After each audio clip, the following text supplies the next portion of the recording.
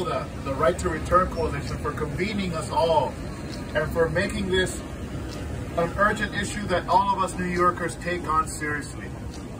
Secondly, we want to congratulate and give our heartfelt thanks to the people of South Africa for truly honoring the legacy of their heroes, Oliver Tambo, Joe Slovo, Ruth Hirsch, Chris Hani, and all of those who gave their lives to end apartheid in South Africa, but who ultimately were true Pan-Africanists and true internationalists.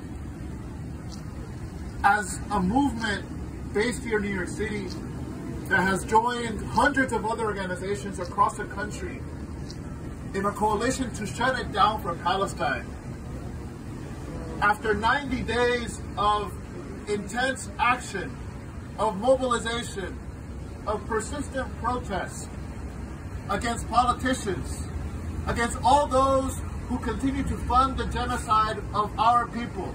Yes, the Palestinian people are our people as well. We understand and believe that the struggle for the liberation of Palestine takes multiple forms. And the legal struggle, the struggle to take Israel to court, is a key and major one.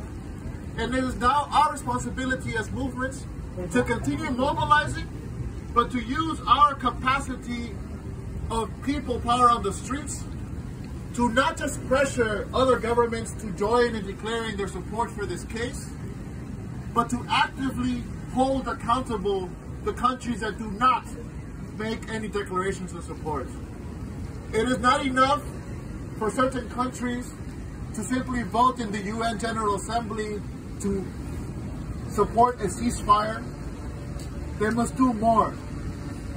It is worrisome that at this point, only a few countries like Bolivia and Jordan have stood up in support of South Africa. It is our responsibility as an internationalist movement, as a movement of the people, as people who refuse to give up or get tired in the light of so much violence and terror instigated by the US and applied by Israel, that despite all of that, we will continue pushing. We will be in Washington, D.C. this Saturday with hundreds of thousands who will be calling for Israel to be held accountable and for all U.S. funding for the Israeli genocidal war campaign to be ended and to be cut.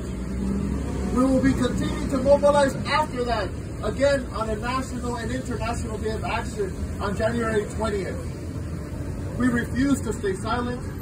We insist on standing honorably on the side of justice, which is the side of the Palestinian people.